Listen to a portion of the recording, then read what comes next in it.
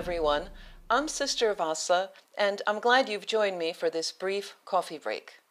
Today, Zillions, I'd like to talk to you about living in the now.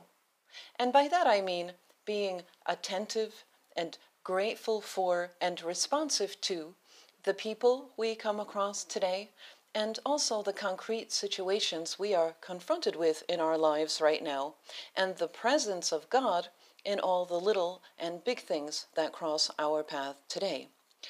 And I'm thinking about all this today because I was looking at the words of Saint Simeon, the God-bearer in the Gospel.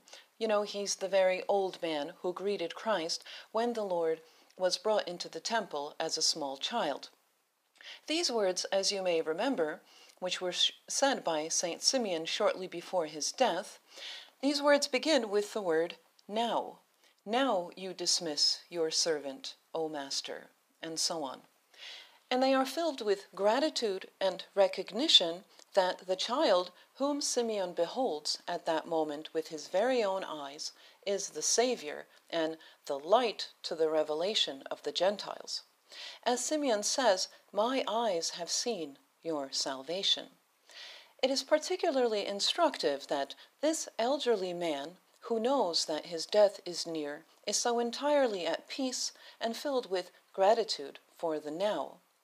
Because as we age, it is almost natural for us to live increasingly in the past and perhaps not to notice that God is visiting us in new ways in the now.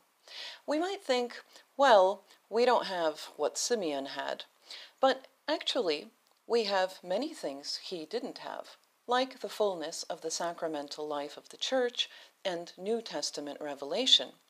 And if all that doesn't speak to us right now, for whatever reason, let's take pause and pay attention to how God visits us in the little things, in the now.